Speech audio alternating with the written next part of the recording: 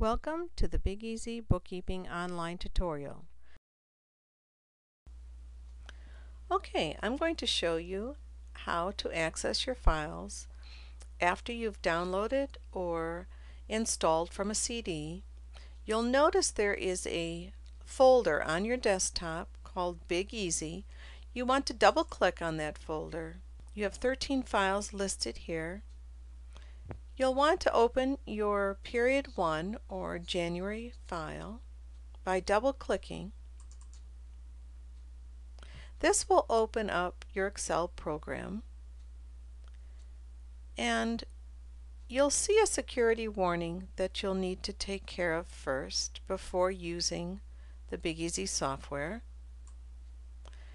And it's right here. The security warning for the Excel 2007 version has this options button that you want to click on.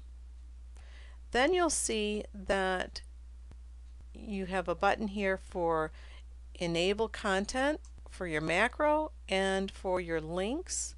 You'll want to make sure both of those are on and click OK.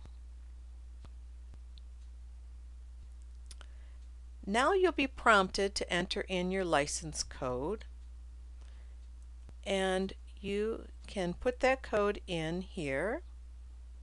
Once you hit OK, you'll be able to start using your Big Easy software.